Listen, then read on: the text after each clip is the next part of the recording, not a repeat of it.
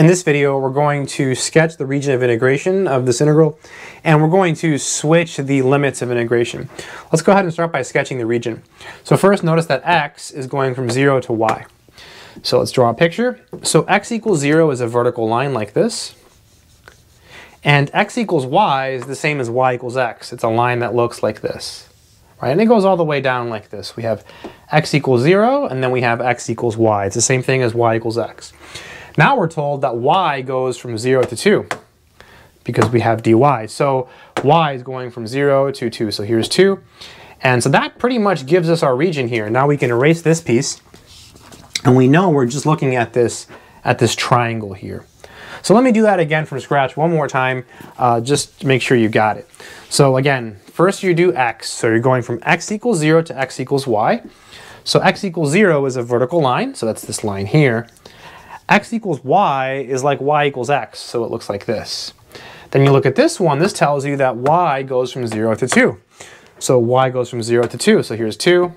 And then that's how you see that it's just this triangle. That's your region of integration. So now we want to switch the limits, so let's go ahead and do that. So we have f of xy, and now we have dy dx. Okay, to switch the limits, first we're doing y, so we have to think about y. So it's top minus bottom, so we're going from y equals 2 is on the top, and y equals x is on the bottom. Right? You could think of a rectangle if you like, right? You could think of a rectangle, it's 2 minus x, that would be the height of the rectangle, so 2 to x, easy way to think about it.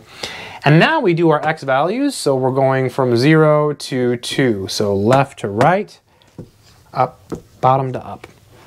And that would be the final answer. Again, let me just go through the whole thing one more time. So first we're going from x equals 0 to x equals y, so x equals 0 to x equals y. And then y equals 0 to y equals 2, so it gives us a rectangle.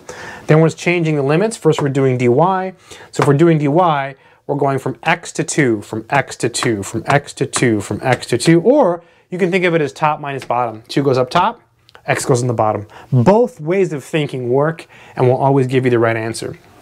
And then x, from the picture, x is going from 0 to 2, so 0 to 2. I hope this video has been helpful. Take care.